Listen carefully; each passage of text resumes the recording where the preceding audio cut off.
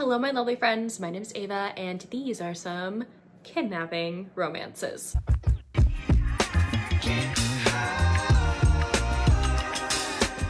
can also call them like captor-captive romances. This is when one of the people in the couple ends up kidnapping the other person and they end up falling in love with them, obviously. I do have one previous recommendation video with this trope, so I'll link that down below if you want more recommendations. But here are 10 books with the kidnapping trope. And I also want to preface, I do not support kidnapping, obviously, in real life. Like, no, that is out of the question. These are just sometimes really fun to read in books. Like, they are not real. They are not real, not happening. The first one that I have is Hooked by Emily McIntyre. This is a Peter Pan retelling where our heroine in here, Wendy Darling, is actually the daughter to Peter Pan, who is this very dangerous man. And he has gone into a rivalry with Hook, if you will. And Hook ends up bumping into Wendy, I think at a bar one night, and realizes that that is Peter's daughter. And he then thinks that Wendy has been lying to him the whole time that they've been talking to each other and seeing each other, and thinks that she's been spying on him and stuff like that, when in actuality she has no idea what he's talking about. He actually kidnaps her and is going to torture the information out of her, plans on doing that, but his heart has other plans. So this book is quite dark. There's trigger warnings in here for violence, breath play, murder, death, kidnapping, torture, assault, and child abuse. But it has some of my favorite tropes in it at the same time. It has like, I love everyone in the world but you, like enemies to lovers, touch her and die to the extreme. So yeah, even though he thinks that Wendy betrayed him, he cannot help but like fall for her. It gets even more complicated when she realizes that she has nothing to do with her father and what her father has done to him. Another dark one this month. Dark, this whole series. I haven't finished this series. I don't know if I'm gonna finish this series because I felt like in book number 2, this hero was just being gruesome to be gruesome. There was no like reason behind it, which is just like to me, you know. But this first one was good. It had me completely hooked. This is Until Tomorrow Comes by Adelaide Forrest, the first book in the Beauty in Lies series. I think there's 3 or 4 books all about the same couple. The hero of the story is this very notoriously known mafia boss from Ibiza. He's known for torturing, unaliving people. He has his name out there, okay? And he goes to America one day to visit some of his like partners and whatnot in America. And he steps out of his car and sees a young woman across the street walking with her friend down the sidewalk and immediately has a claim on her.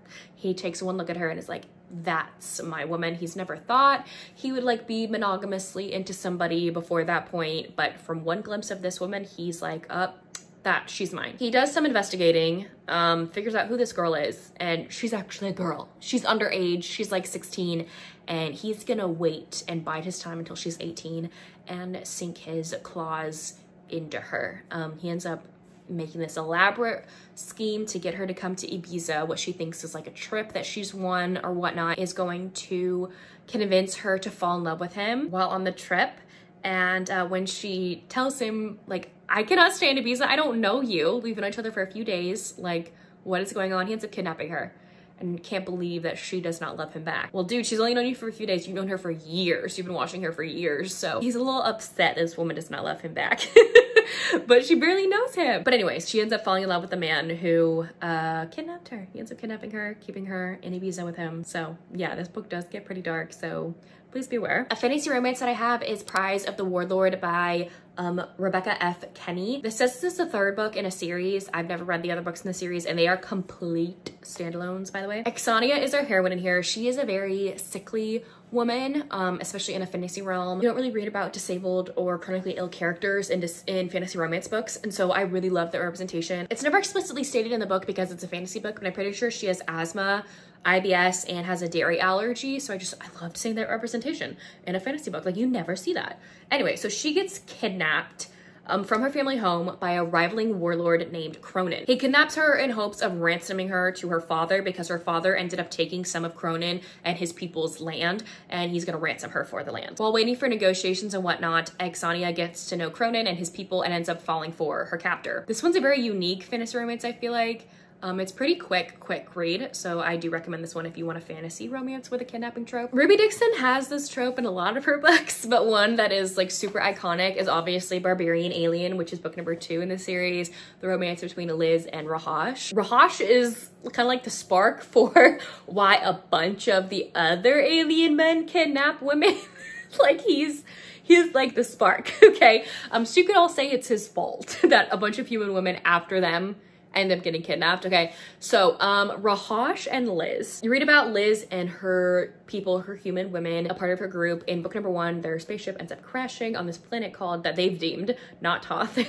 And it's like an ice planet filled with snow, and they end up meeting these Sukui aliens who are aliens that live on the planet, these blue aliens. A lot of their women have died out due to a sickness in the past few years, and so a lot of them are males and they don't have females, and there's fated mates involved and all that stuff. So Liz and Rahash from the get-go don't get along when they meet. And when Liz gets implanted with you need to have a symbiote in your body in order to live on the planet or you could die. And so while her body is taking in this symbiote and she's like passed out, he ends up kidnapping Liz, because he finds out pretty quick while she's passed out, oh my gosh, she's actually my fated mate. So he ends up kidnapping her and taking her to a cave and trying to convince her that they are fated mates, and she's not having it. This woman is so stubborn, probably one of the most stubborn characters I've ever read about ever. But I love her because he's stubborn as well. Like, they are so well matched. All Rahash has wanted all of his life is to have somebody in his life. His father was not the best to him and his mother, and all he's wanted is his fated mate. And he's gonna convince Liz, like, we are destined to be together. Even though I kidnapped you, it's okay. This means I love you. A paranormal one is Wicked Abyss by Kresley Cole. This is one of my favorite Kresley Cole books. This is book number 17 in the Immortals After Dark series. You technically could read any of these books as standalones if you wanted to. I got a lot of enjoyment out of reading them in order, especially when it comes to like world building and the lore and everything like that involved with these paranormal creatures. So this is book number 17 in the Immortals After Dark series. This series is all about like mythical, like lore creatures. You have Valkyries, you have vampires, lycans, there's sorceresses, witches, kind of like an oracle of sorts. This is one of my favorite books in this series. I absolutely love it. All these books, by the way, are also fueled by the fated mate trope. So our hero in here believed that he found his fated mate like years ago, and she betrayed him in one of the worst ways possible. He is this lore creature that kind of like rules underneath a underworld realm, and he essentially like looks like what our typical Satan would look like. He has red skin, the horns, the tail, everything, and he's always like cursed his fated mate's name, like thinks that she's betrayed him in like the worst way possible. He then finds out that that woman has been reincarnated, and he ends up finding her and kidnapping her and taking her and locking her away in a tower in his realm. I can't specifically remember what Calliope the heroine like is. She's either like a fae or an elf or a witch. Like, I can't remember specifically, and the summary doesn't say it. I didn't write it down. But anyway, she ends up getting kidnapped by Cian, the hero, and is so lost. She's like, what is going on? Why is this man kidnapping me? She's trying with all of her might to escape, and she has no idea what Cian's talking about. He's like, you betrayed me, I hate you, blah, blah, blah, I'm gonna make you pay. And she's like, who are you? I don't know who you are. She has no idea she's the reincarnation of somebody. It is so good. I love this one so much. It's one of my favorite paranormal romance books ever. It gives me huge Hades and Persephone vibes. If you love Hades and Persephone books, like, please read this one. Sea of Room by Pam Godwin also has this trope. I really enjoy this book. I read this one last year, and this one is like a pirate-ish romance. So our heroine of the story is the daughter to a very well-known pirate king. Her name is Bennett, and she is trying to escape a man. A man is trying to track her down and find her, who happens to be her husband. But right as her husband finds her, she gets kidnapped by a pirate hunter named Ashley, and he hates pirates with all of his being, but then he ends up kidnapping her, keeping her in his living area on his ship. And so her husband's trying to find her and track her down as well. And yeah, you have these two men absolutely obsessed with Bennett. Not in the best way, honestly. So one of the men in the situation actually kidnaps her, so it's her falling for her captor and him falling in love with her. But then there's also the added aspect of her husband, who she also like loves at the same time. So there's a lot going on. This book is like one of the darkest books ever. There's on-page SA, so please be aware of that. Like, it it happens a few times in this book. A historical that I have that I loved last year was Lady Ruthless by Scarlett Scott. This is the first book in her Notorious Ladies of London series. This book starts out with our heroine Calliope being kidnapped. Like, that's the first page, is her getting kidnapped by Lord Sin, our hero. That is because Lord Sin found out that Lady Calliope has been writing these awful articles about him. So these articles are kind of like called the Sins of Lord Sin. It all takes place in like first person, where you think Lord Sin is recounting and telling everyone about all the horrible, debauched things, sinful things that he's done, like killed people, slept with husbands, wives and stuff. But he's never done any of those things. He's like, I haven't done those things. Like, what is going on? None of the women of the ton will speak to him. He's been like ostracized from like clubs and everything. Like, no one will talk to him because they think these things are true.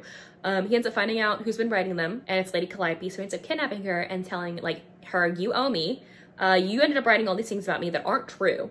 And so as repayment, you're gonna be stuck in one of my estates until you agree to be my wife. Like, you're gonna be chained to this bed. I'm gonna lock you in here.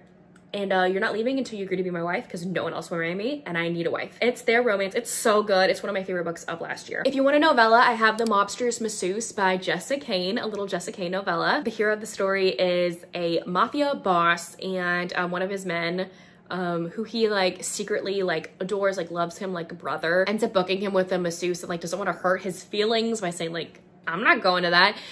So he ends up actually going to it, and the woman who gives him a massage, he is smitten with her right from the get-go. She doesn't know that he's a mafia boss, and he ends up kidnapping her and like basically saying like, oh, you're gonna be mine, like it's inevitable, like you're gonna be mine, it's fine. And that's like it. That's like a Jessa Kane novella for you. Short, sweet, like that's all there is to it. So if you want a short, quick mafia romance read, you can pick this one up. And lastly, I have 2 monster romance novellas if you would like to pick those up. First is Viridios. Sorry, this one is always a tongue twister for me. This is a alien like monster romance book. So our heroine is a scientist on this planet and is studying like the life on the planet, and then she comes across this giant tree creature. Think Groot from Guardians of the Galaxy. The author literally said like she was inspired by Groot to make this character. He ends up across this little creature and he's very lonely, and so he picks her up and kidnaps her and keeps her in like this cage that he built, because he's like, ooh, that's your home now, you're gonna stay with me. But he doesn't really understand, like she's not there willingly. There's also a language barrier, so it's really hard for them to communicate and stuff like that. So this is a romance between the 2 of them, and I just want to leave it at that. They end up falling for each other. And then the other one that is absolutely so funny, I was laughing my butt off, is The Ogre's Pet by Cassandra Cross. The heroine of the story ends up getting kidnapped by an ogre in the woods, and the ogre's been rumored to like eat people. He doesn't eat the heroine in a normal way, you know what I mean? So it's funny. This book is so funny. But yeah, he kidnaps her from the woods and he keeps her in his cave. There's nothing much else to it. It's really funny. To me, it was funny. Anyways, there you have it. Those are 10 romances with the kidnapping trope. Let me know down below if you've read any of these books or if you plan to. And if you don't feel like commenting any of those things, you can leave me any plant emoji in the comment section down below. But anyways, thank y'all so much for watching. I will see y'all soon in my next one. Bye, y'all.